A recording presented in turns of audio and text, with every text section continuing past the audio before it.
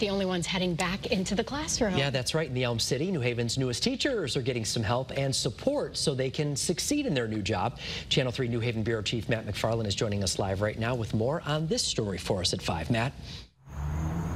Well, Mark and Caitlin, before these new teachers step into their classroom to meet their new students, this week they're the ones heading back to school and learning some pretty important lessons.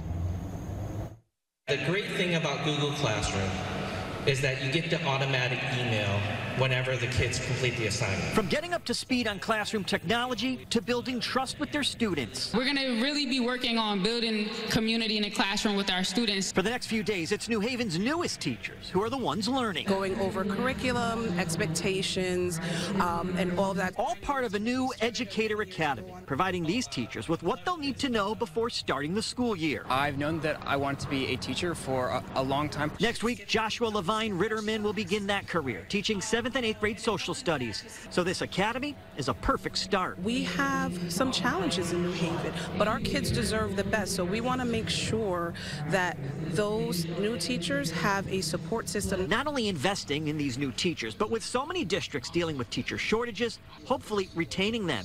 And while many are brand new to the profession, some are returning to the Elm City after a number of years. It's great to see so much fresh blood. And definitely, it's different faces, different backgrounds. While others, like Emilio Reales, a Spanish teacher with more than 30 years experience, is new to New Haven. When I started, there was nothing like this.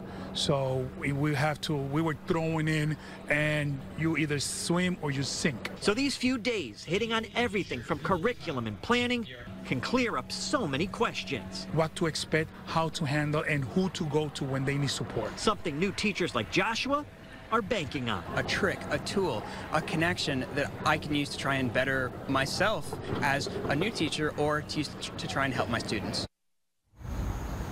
Now the new Teacher Academy runs for 2 more days, including a field trip to a number of New Haven neighborhoods on Friday.